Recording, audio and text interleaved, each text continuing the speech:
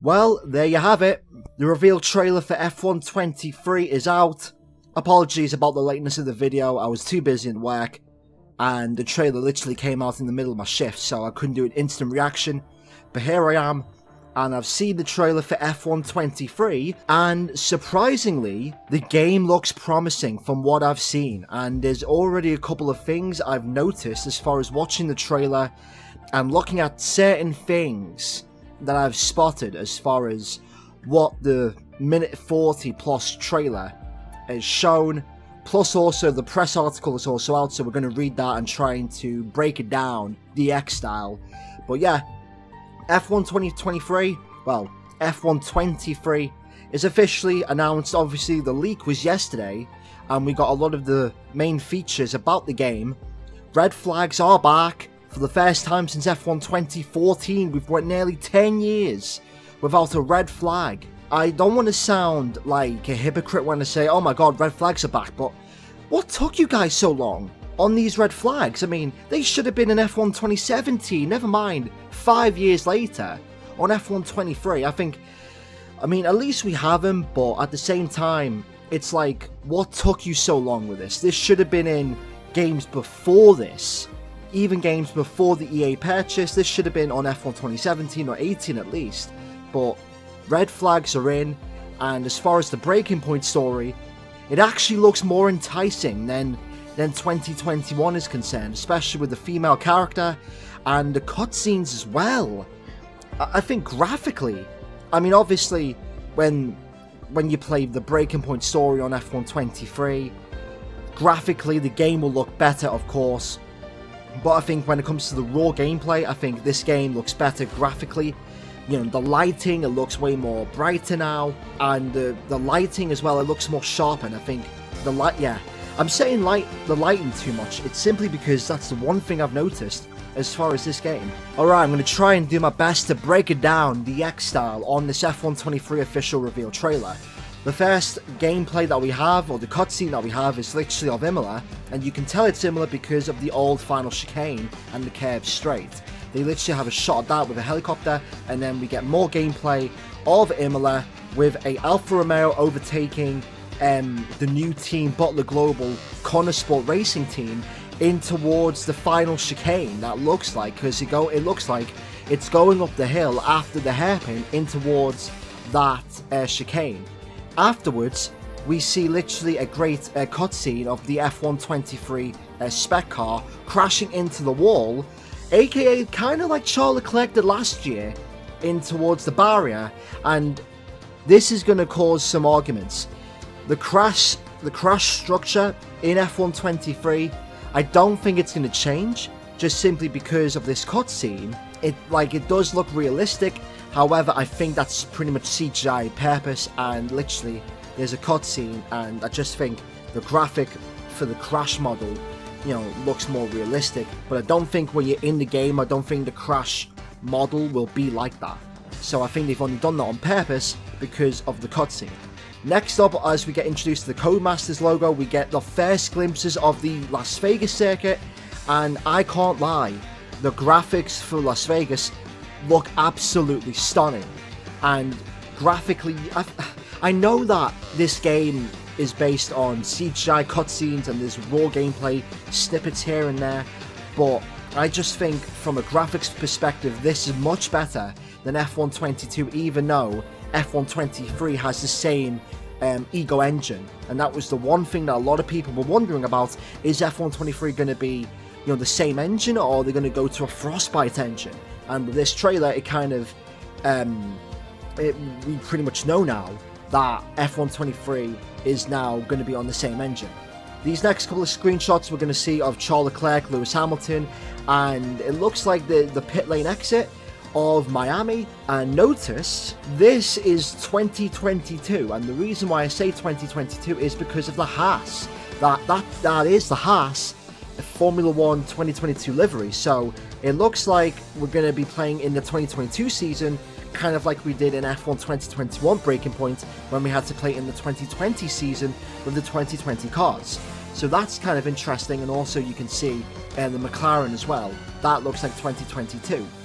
We get some close screenshots of the Con Sport Racing team. And now, this is a very interesting cutscene. We have Casper Akman.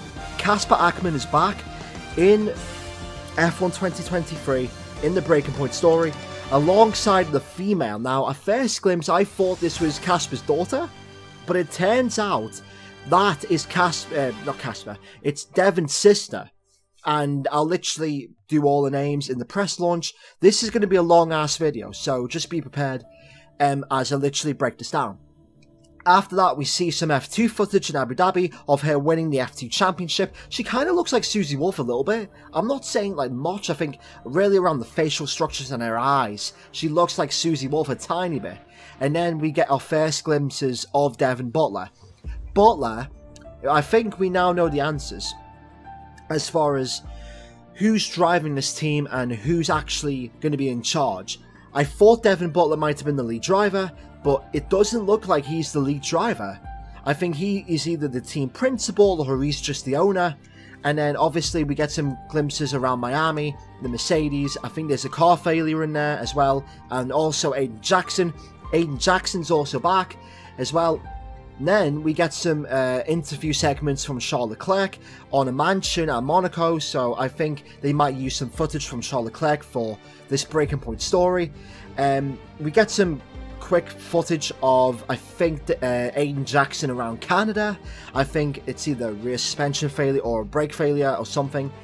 Another key interesting cutscene in this trailer is when I think Aiden comes in for the pit lane around about the 41-second mark, and it's literally Germany 2019 all over again. They don't have the tyres ready, and it's a massive hold-up, and yeah, there's a massive delay on the front left tyre, and it looks like there's going to be a scenario around Suzuka where you come in for the stop, and you're going to have a 40-second pit stop because of this tyre delay. So I think one of the cutscenes and one of the objectives that you will have while playing this story is that you've got to try and fight your way through the field and try and get maybe a P6 or a P5 finish after getting this 40-second pit stop. We cut in towards the hairpin at Spain, and as you can see there's an Aston Martin and also the Alfa Romeo. We get a cut of Baku, and I think that is the McLaren of Oscar Piastri tangling with the AlphaTauri, and I think that is of Nick de Vries. No, it's Yuki Tsunoda, because Tsunoda has the number 21 on his car. And pretty much as you can see, they crash up the hill coming out of the castle section, and there is the reveal. Red flags are back in the game for the first time since F1 2014, and yeah, it's pretty much a big deal considering, you know, with these 50% to 100% races, a red flag comes out, that changes everything. So I'm glad red flags are back in the game, but at the same time, they kind of took the piss with red flags, considering that it should have been out, it should have been in the game pretty much, you know, years after this. So after the red flag cutscene, we get some cutscenes inside the driver's locker room with, I think, Aiden Jackson throws his helmet in frustration because of that red flag or something, and then we get Devon Butler again, and obviously in these cutscenes, you know, the CGI cutscenes, the graphics will look better, of course, because of, you know, full body motions and, you know, all that other stuff. But Devon does look older. We then cut to a brief shot of Red Bull at Silverstone, followed by the garage at Con Sport. So they may be celebrating a win, or a pole position, or even a podium. And then we get followed up with the cockpit view of a Mercedes. I don't know who it is because you can't really tell, but it looks like they've won the race. So that's mad. Then we get some podium sequences of Verstappen and then Verstappen, Alonso, and then we get a podium sequence between Charles Leclerc and Lewis Hamilton. And we get Sergio Perez winning at the Brazilian Grand Prix with Carlos Sainz second, and it is the Brazilian Grand Prix because, as you can see above Perez, it has the Sao Paulo, so that is the Brazilian Grand Prix in that cutscene. We get some real life footage next of Max Verstappen giving the interview, claiming that he always wants to win. We got 5 red lights, and we get some more cockpit gameplay of the AlphaTauri. Oh no, it's not AlphaTauri, it's the Alfa Romeo, and also a McLaren. There's another gameplay, quick screenshots of Monza, Monaco, I believe that's Monza coming down the hill in towards the old circuit. We get another cutscene with this bald guy and Aiden Jackson literally complaining that the team, something must have happened with the team and Aiden didn't score enough points. We get another screenshot and another cutscene of the two Conan Sport racing cars going onto the curb straight at Melbourne with a guitar sponsor there. They crash literally at, I think that's turn 3 at Baku, which forces one of the cars off the runoff area. We get the updated Haas with the Aston Martin. We get the McLaren coming in towards Copse Corner at Silverstone in the wet, and then we get the AlphaTauri around Monaco. And we get another cutscene of, I think, the female and also a business guy in a suit. I think he might be a press guy, I'm not really sure. And then we get Aiden Jackson, and then we get a very interesting cutscene. My voice is starting to go, by the way. We get a very interesting cutscene here with Devon's sister, with Devon Butler, and I think they may be in an argument. They might have disagreed about strategy or something, or, you know, red flags. Very interesting dynamics in this Breaking Point story. And then we get some quick sequences of a Red Bull, of the Haas and the AlphaTauri coming into Austria. We get a free wide moment between the Mercedes, the Ferrari, and I think that is the Red Bull of Sergio Perez. We get more quick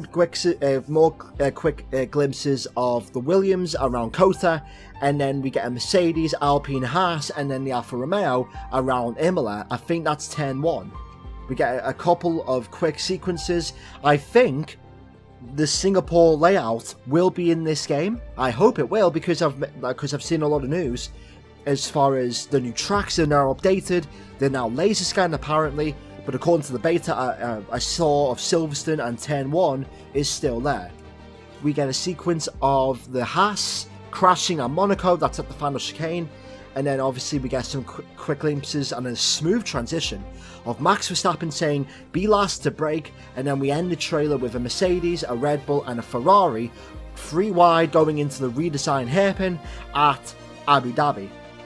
And then title sequence F1 23 comes out June 16th. Whew, that was quite a lot to break down. Alright, so now let's get into the press release of F1 23. F1 23 launching June 16th, so the date was right on the leak. New precision drive technology delivers vastly improved pad play alongside real F1 team feedback for the ultimate F1 wheel experience. Who will be the last to break? Well, me, obviously.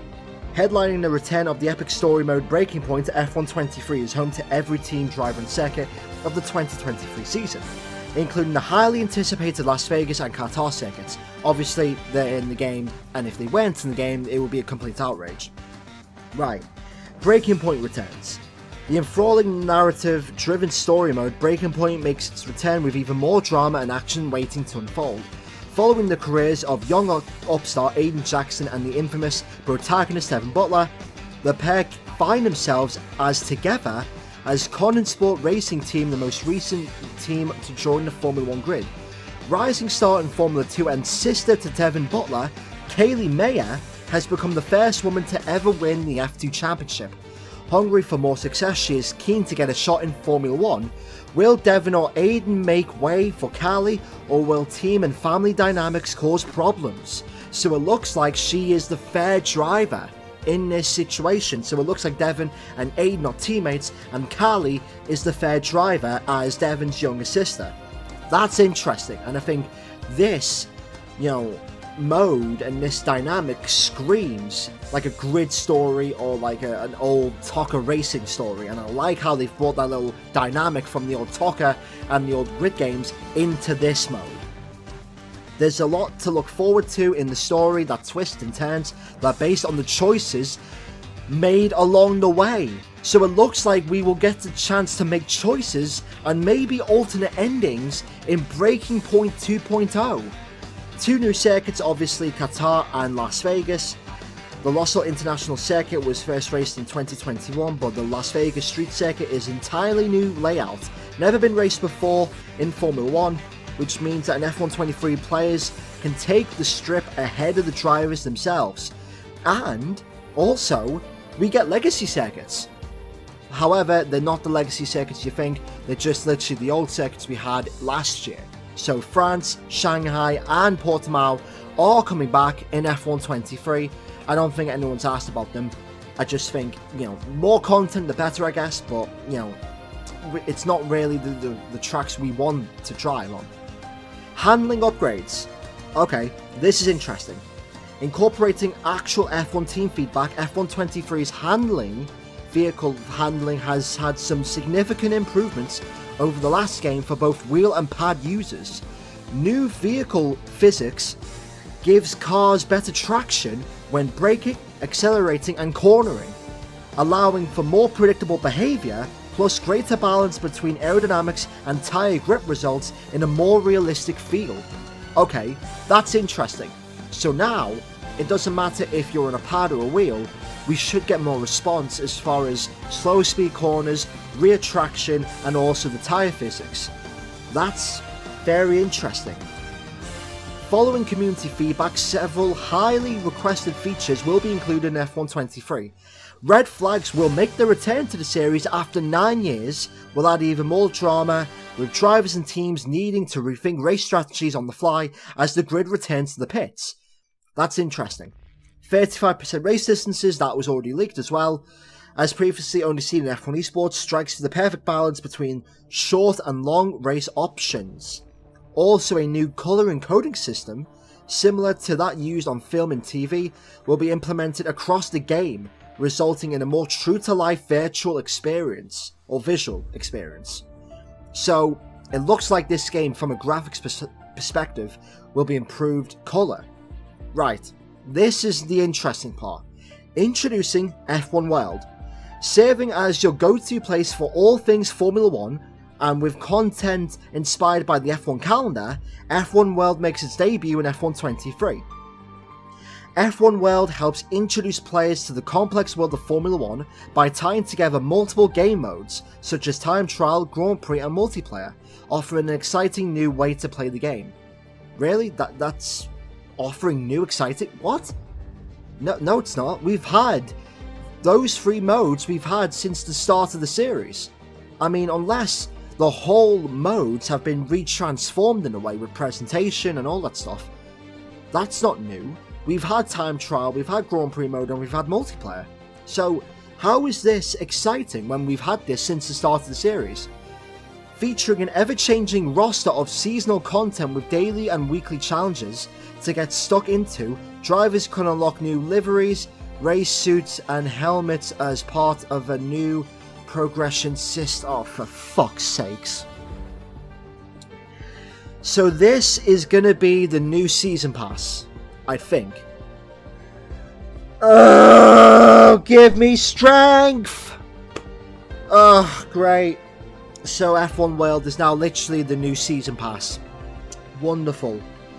By advancing new F1 World, players will improve their tech level, unlock parts and team member upgrades to equip to the new F1 World car.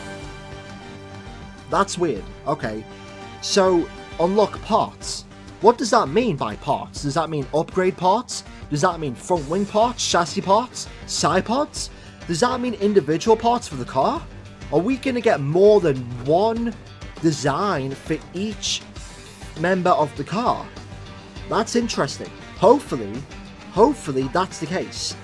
As tech level increases, more challenges and events come available. Linking online and offline play in F1 World, a safety rating system encourages drivers to race cleanly and pairs mind-alike drivers more efficiently for improved online racing. I mean, come on. I don't care what you say about the online, there's still going to be noobs on day one, there's still going to be bad drivers crashing into people. That's just a given. Right, this is the Champions Edition now.